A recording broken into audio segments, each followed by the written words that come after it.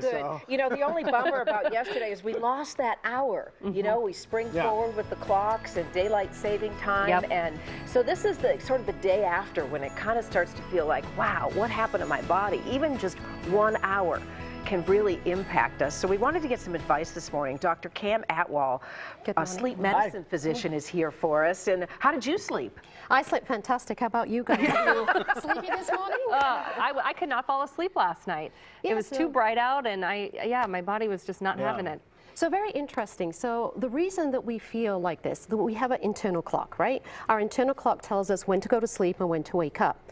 Problem is that when we have this daylight savings time, what happens is our clock gets out of sync.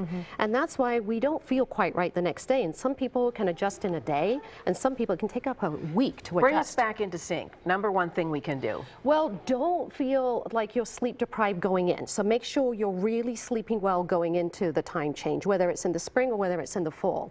And a little trick you can do is 15 minutes.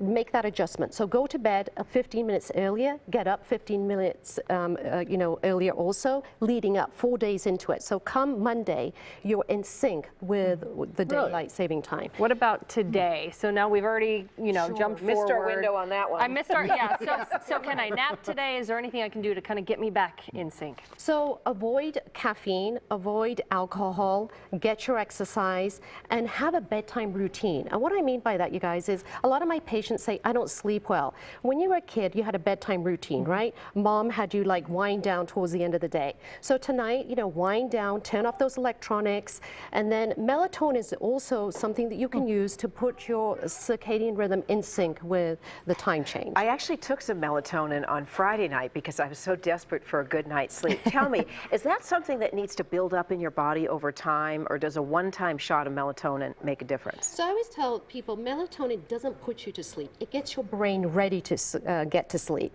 So melatonin should be taken at 0.5 or 3 milligrams 60 to 90 minutes before the anticipated bedtime.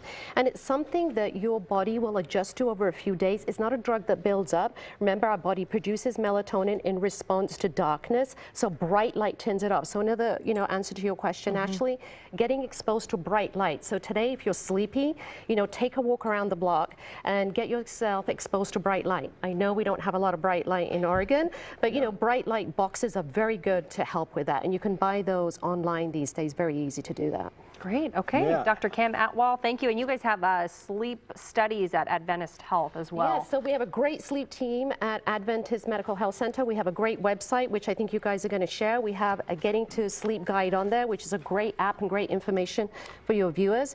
But we have a very comprehensive program, so talk to your primary care. The bottom line I want to tell people is pillars of health: exercise, diet. People always ignore sleep. Don't ignore sleep. Absolutely. I need a nap today. Wow. That's what I'm gonna need. Dr. Cam, I'm striking out over here. Well, me too. Duck fans might be losing a little sleep, this week.